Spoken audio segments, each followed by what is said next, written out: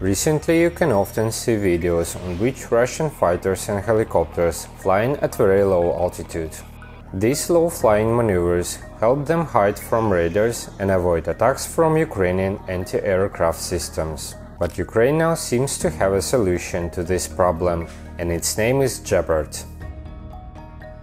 The Gepard is an all-weather capable German self-propelled anti-aircraft gun, or SPAAG, developed by Klaus Maffei Wigman.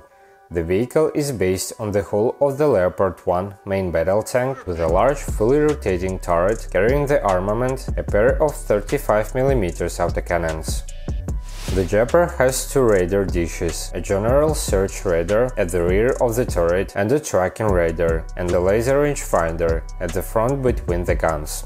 It is mobile and protected as it combines the basic chassis of a Leopard tank with a lightly armored turret. Its twin Oerlikon cannons fire 500 rounds a minute, out to a range of 5.5 kilometers. The current version of the Gepard is designed to overcome all challenges of the 21st century in defense against modern combat aircraft, attack helicopters, remote-controlled missiles and rockets. It can also fight combat drones. The ballistic projectiles cannot be destroyed by electronic defense measures, and the clouds or shrapnel they grenade will reliably destroy the target. It has a crew of 3 – driver, commander and gunner. The high mobility and turning speed of the tower allows the Gepard to react instantly to an air target.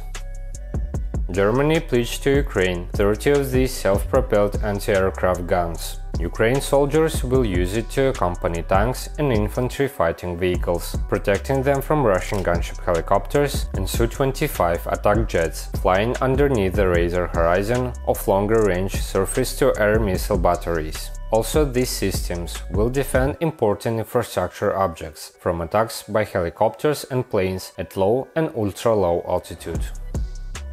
Effective range is up to 5.5 kilometers, whereas the rocket installed on Russian helicopters can fire on target 6 to 8 kilometers away.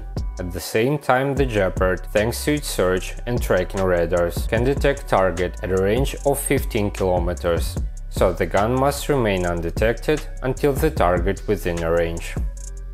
So, can they make a big difference on the battlefield? Before we move on, please consider to subscribe to my channel. Let's get 1000 subscribers, so I could start to monetize my channel. This will allow me to continue to upload new videos. Thank you. According to Mikhail Zhirokov, Ukrainian military expert, the effectiveness of this weapon will be based on the numbers.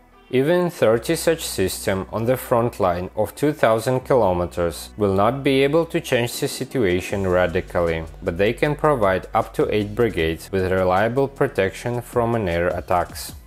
It is also worth noting that the quantity of ammunition should be significant. Gepard is a very fast-firing system, and the ammo consumption in combat condition can be very high, especially since there is no production of these shells in Germany, and Switzerland, which is the main manufacturing country, refuses to supply them, appealing to its neutrality. Now the German government, together with the Norwegian Defense Ministry, has found a local manufacturer that can provide additional 35mm ammunition. But there is a great doubt that a small local manufacturer will be able to produce them in a large quantities.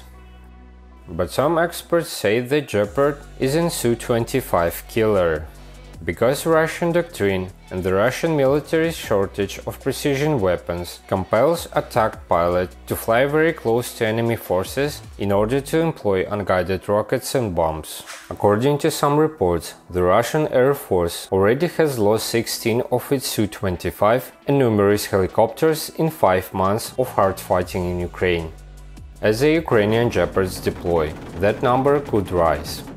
At least 100 of servicemen of the Ukrainian army are known to have trained in Germany to operate these self-propelled anti-aircraft guns.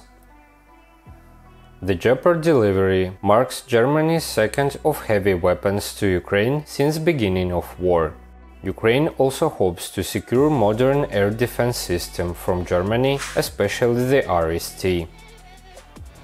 Thank you for watching.